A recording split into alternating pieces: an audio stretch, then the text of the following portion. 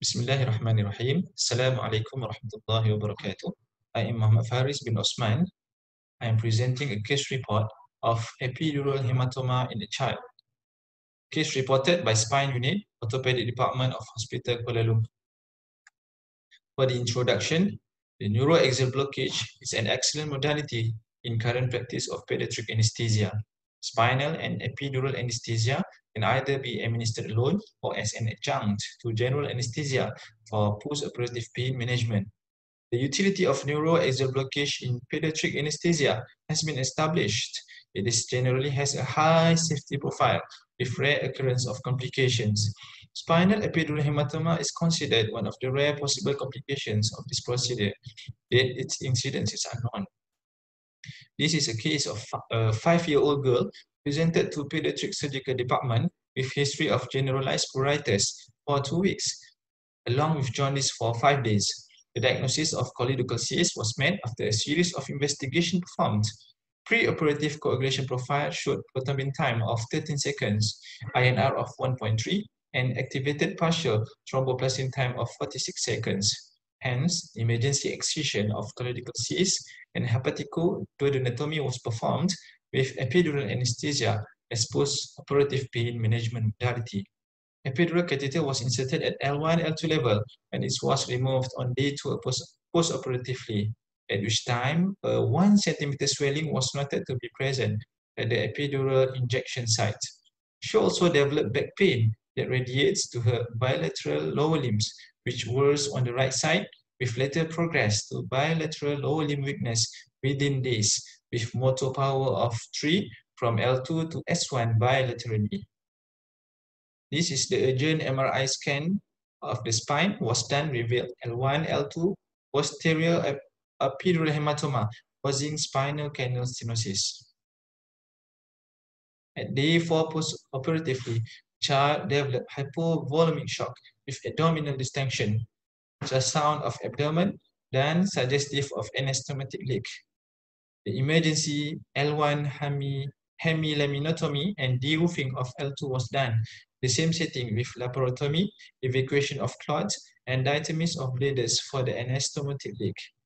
Intraoperatively, there was blood clot 2 cc at the level of L1, L2, and was completely evacuated. This is the blood clot noted at the L1, L2 level. Post-operatively, neurology improved with power of 4 from L2 downwards bilaterally, except that she was unable to dorsiflex her right ankle. On follow-up after 2 months, the power of the left lower limb returned to normal, while that of the right side was generally 4 to 5. Right foot drop was still present, which subsequently resolved during follow-ups. For the discussion, the epidural hematoma is rare. In general, it can be classified into traumatic, spontaneous, and associated with bleeding disorders. Epidural hematoma has been known to be one of the complications of epidural anesthesia. A similar case has been reported in 2017, where patients are at risk of coagulopathy, with surgery being performed because of acute liver dysfunction. In both cases, neurology improved subsequently. The clinical presentation of epidural hematoma is similar to that of spinal cord injury. Diagnosis of epidural hematoma need to be excluded whenever a child presents with back pain and neurological deficit, especially in the setting of epidural catheterization. It is also must be suspected in those patients with liver dysfunction. Therefore, coagulation profile should be regularly monitored and ensured to be in optimum level before proceeding with neuraxial catheterization.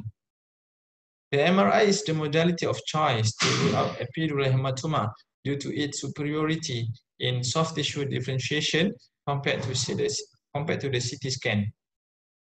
Urgent decompression and evacuation of hematoma must be performed to reduce mobility. The options of surgical intervention include hemilaminotomy and hemilaminectomy, depending on the size of the hematoma. In our case, the evacuation of hematoma was performed within 24 hours. For the conclusion, the incidence of epidural hematoma in pediatric population is rare and underreported. However, it is undoubtedly one of the established complications of neuraxial anesthesia. Extra caution must be done with regards to the technique, monitoring of patients' coagulation profile, also identifying patients at risk, especially patients with acute liver dysfunction. Physicians and surgeons must be aware of its clinical presentations and means of investigation due to its urgent nature of intervention in order to minimize morbidity. That's all. Thank you.